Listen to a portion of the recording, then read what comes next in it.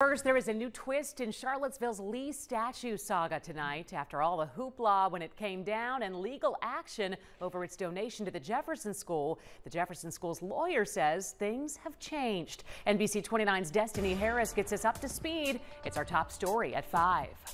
Hey Casey, this new information comes from a press release from Swords into Plowshares. It's part of the Jefferson School of African American Heritage Center.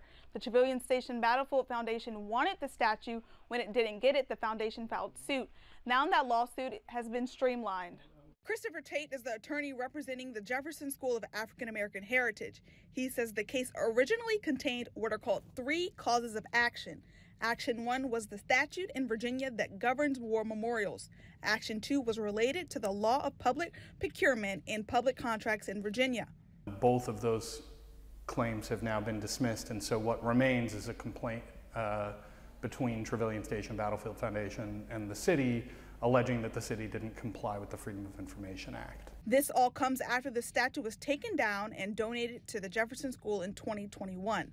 A lot has changed since the lawsuit started. There were originally 2 plaintiffs in this case.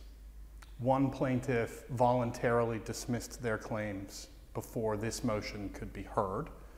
The other plaintiff we asked the court to dismiss because that plaintiff lacked a legal concept known as standing. Lawsuits are about disputes between parties. Tate says as of now, there isn't anything active on the docket as for next steps. I reached out to Trevilian's Battlefield Foundation and I'm still waiting to hear back. In the newsroom, Destiny Harris, NBC 29 News at 5.